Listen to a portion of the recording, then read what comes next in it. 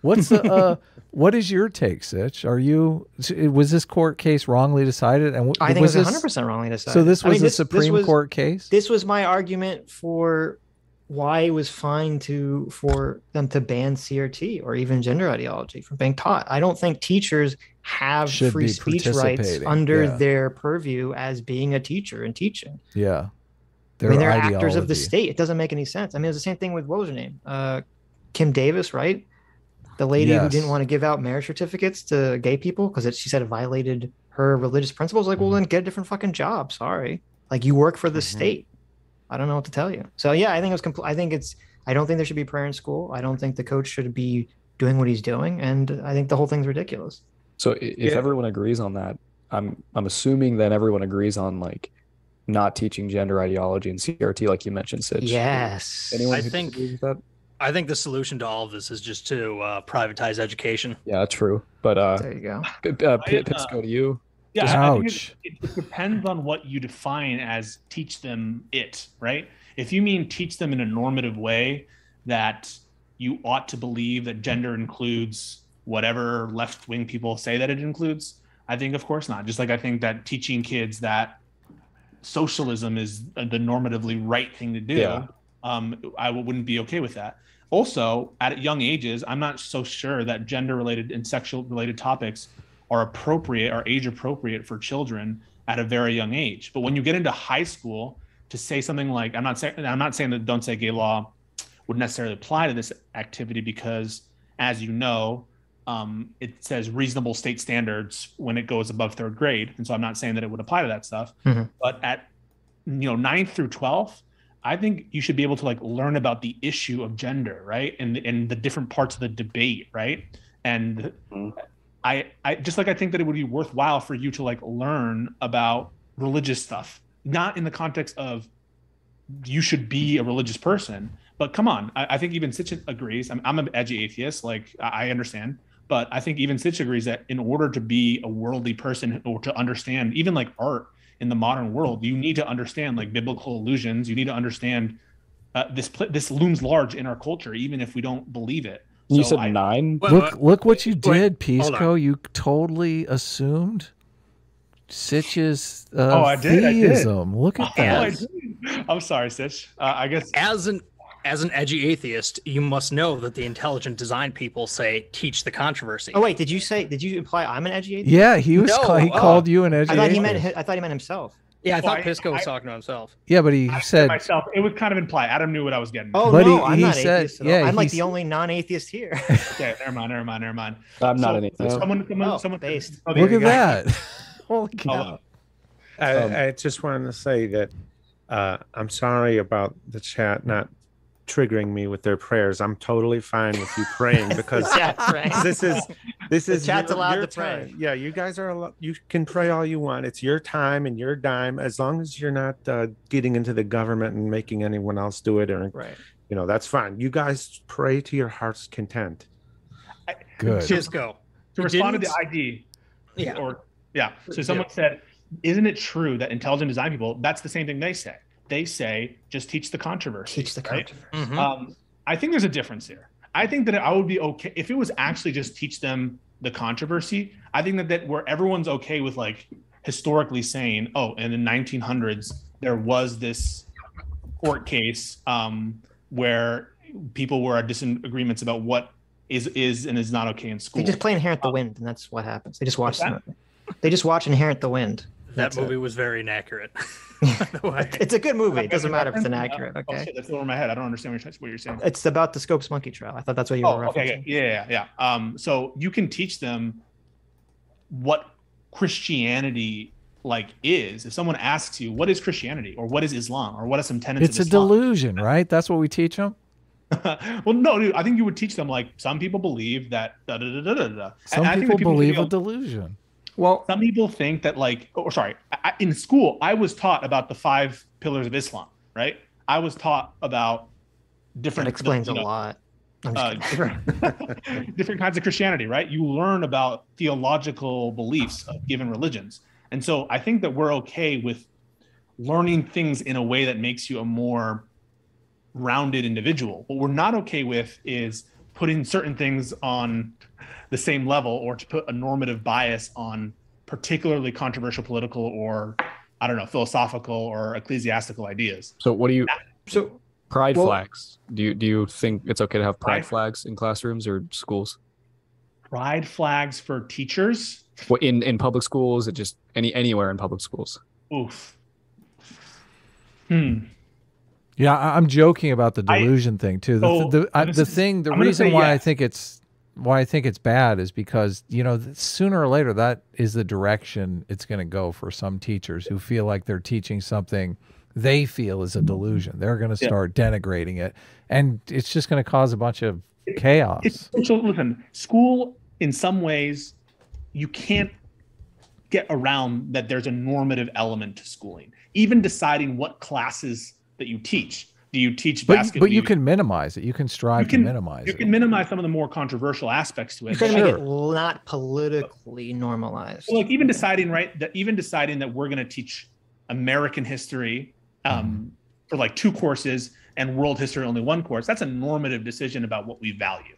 And just like if we're like teaching math and emphasizing algebra as opposed to, I don't know, stats, or like, I don't know, stats instead of calculus, that is a normative decision as well. And right. But we all differentiate that from saying, you know, whether they're teaching that Democrats or Republicans are good. Right. And so how do you, it's a hard hypo. Michael gave a hard hypo, and I appreciate it. What about if a school is taking an active position that we believe that, you know, gender, at least with respect to homosexuals, that should be celebrated and it's okay to be gay? What if a school takes that position? Yeah, I would say definitely one of the thresholds is going to be how controversial and divided the topic is. So right now we have like nearly half of the country, or maybe something approximating that, I'm guessing, that the things that homosexuality is wrong or undesirable, or at the very least has these conservative views on gender, which the pride flag is associated with. I'm not sure if it's half for gay people, but with probably not gay people. Maybe it's like 20 or 30%, I'm guessing, that are still against homosexuality. I don't know. I like the way your brain is thinking. You can teach things in a neutral way. Like I don't have any problem with like a religious history class where you learn about the history of Christianity and Islam and different religions. I don't think that's a violation of church-state separation. And I also think that there's topics that are necessary in regard to history that might be controversial, like including like the pride flag, including BLM. Like these are components of our history now. And having a flag, I think that's that's celebration. Like having a swastika flag is not. No. I'm not saying. I'm not saying that. I'm saying that if you're teaching the history or something, then that would be included. I'm not saying that you would advocate one way or another. That's the same thing I'm saying with the flag. Religious in some ways, class. what we're saying is the flag in some sense is advocacy, right? If someone put up for sure a player banner, the reason why we don't like that is because we think that it's, you know, you're advocating in some sense. Your displays show you what you value. And if someone put up a Confederate flag in the schools, I'm sure everyone here would be like, that's not okay, unless people think it is okay. I want to answer the super chat. Yes, I used the meme. The person said that I can't believe dark matter, literally just used the meme about Jesus saying not to pray out loud. No, I don't believe in your backwards ideas. So this argument wouldn't work on me, but I'm hoping it'll convince you. That is absolutely, that meme is based and correct. It doesn't matter what I believe. If it's what you believe, I'm going to appeal to it because I want to convince you of certain things. And I think you're being a hypocrite and you're not adhering to your own belief system, and I'm going to point that out. And I know you don't like that. I know that hurts, that I know more about your religion than you do, but you're just going to have to suck it up because I'm correct and the meme is correct. I just want to say bless you to whoever sneezed. Oh, that's my wife. Thank Lisa. you. Wait bless a minute, you, Lisa. Well, everyone's okay, blessing you. Yeah, I don't think there should be any pride flags, any BLM flags, anything like that. Completely remove all that shit from public school. I don't think the intelligent design question, I don't think should be taught in school. And I think it's different because what they wanted was for that to be taught in science classes. They want it to be taught like, you have a biology class and they talked about evolution, and then they also talked about intelligent design. Well, I mean, it's not related to the subject matter. That is having a normative. The school is getting involved and the government's getting involved in saying evolutionists are just right and this stuff is just religious. Well, no, yeah, of course. I'm not going to. Everything is normative to some extent, obviously. But if our schools are supposed to be based on like empiricism and the scientific method and things of that nature, then obviously you can't be teaching intelligent design in schools. That would be preposterous. You could teach it in a religious class in a public school where a teacher just talks about it and explains what it is, or even if you have a current events class and you just talk about that that you could actually teach the controversy in a current events class while it's going on. I'm just saying that doesn't really make a one-for-one comparison because they wanted that subject taught in biology classes where it doesn't fit whatsoever. And I think this comes into play with the CRT gender stuff, which is that, like, I guess if in like high school there wanted to be an elective that was some weird gender shit, I mean, I would have my doubts that a teacher who would want to teach that subject would be neutral, but whatever. Maybe if there was an elective on gender crap in high school and people want to take it, fine, whatever. I would. But it seems like they want to shove that and CRT into like every other subject that has nothing to do with. You'd be okay with it because just like you'd be okay with like a world religions class, because at a certain if it was taught neutrally, sure. But what does that mean? Like it's not as you said, they're not advocating for a specific religion. I think that's yeah. I mean, like I don't think that it's necessarily a good idea for our teachers to be like taking on normative questions with respect to deeply controversial and divisive issues. I don't know if that's the role, because I certainly don't like it when it's applied against norms that I enjoy, right? I don't like it when teachers are talking at like anti-vax stuff in science class. I wouldn't like that. I wouldn't like it if they were talking about like that the South was in the right for the Civil War. I wouldn't like that kind of normative stuff.